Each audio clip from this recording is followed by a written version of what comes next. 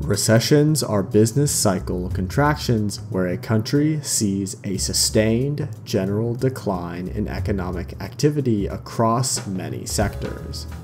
These downturns are often triggered by large economic events such as financial crises or natural disasters, but may also be triggered simply by a large enough drop in consumer spending. Economists and governments usually consider an economy to be in a recession when that economy has experienced 2 consecutive quarters of negative GDP growth, meaning recessions start affecting everyday life before they are formally declared.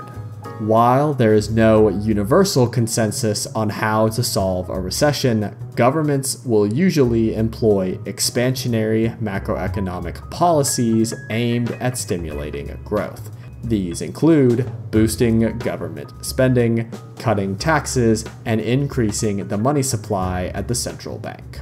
This has been Recessions Explained in under 200 seconds. Thanks for watching.